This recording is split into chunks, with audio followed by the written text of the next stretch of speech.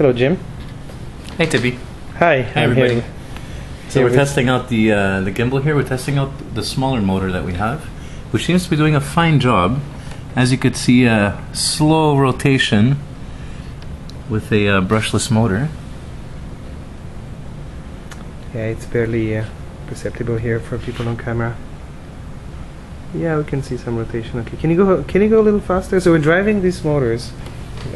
We put a bigger motor here to support the weight and a smaller motor in the back. Yeah. As you can see now, it's almost vertical. Driving it with this circuit here. As you could I could say that it works. That's for sure. Yeah, can you go a little faster? Just Yeah, to see sure. how it, Yeah, so this is the core driver that's commutating the motor now. The layer, I haven't attached the layer that actually controls the direction and the speed, because there's going to be an acceleration curve, a deceleration curve, based on the distance of the angle that you want to move to. That layer is not attached. This is just straight up controlling the motor. So if you want so it's going to jerk a little bit, you say, right? Well, we're going to go a little faster now. So yeah, it's going to jerk a little bit. Whoop, there we go. So that's a little faster. Still nice smooth control, eh? So we're driving this circuit here with this. So the small motor looks very good. The torque looks very sufficient, eh? For this job. Yes. Yes. Wait a second. Let me put a micro manipulator on top of it. Put it here. Yeah. Okay, let's go a little faster. Oh, this is gonna. It's gonna what? Slide. Slide, yeah. But there's no. Can you put it in the magnets? The magnets are there. Oh, the magnets are not. Hold on. Just disconnected the battery, right? Yep. So let's put. Turn it upside down. I think. Oh, we haven't glued the batteries. Eh? We haven't glued the magnets. Eh? No, they're not glued, so okay, they come out. You have to. Don't press too much on the. Here we go, like this.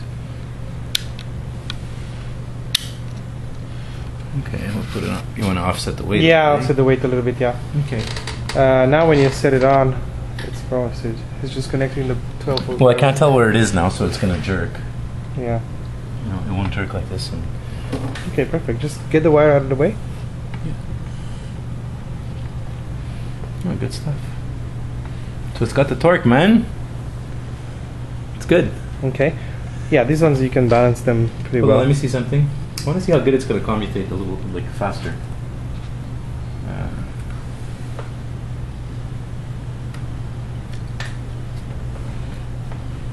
Okay, just engaged.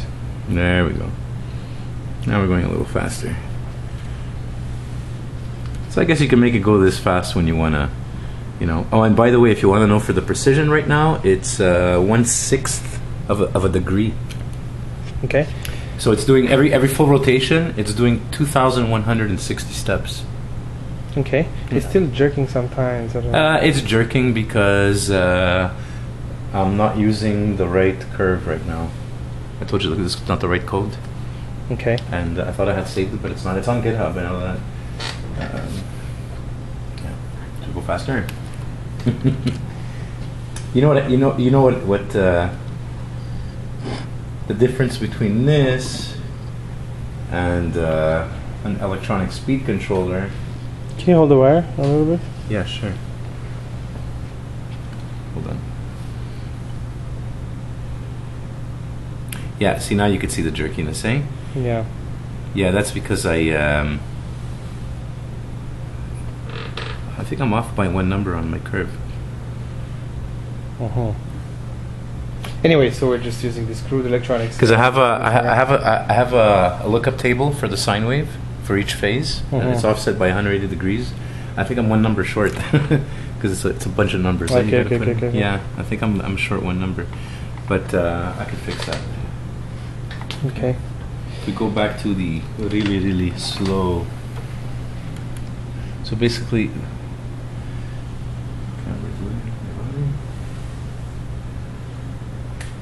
Yeah, now it's moving very slow. Oh yeah, now I put it to move very slow. I just want to see the torque at that speed. Okay. So, still have some work to do on this. Yeah, this arm is Support? flexing. The support, we just got to redesign. I think the infill is not enough.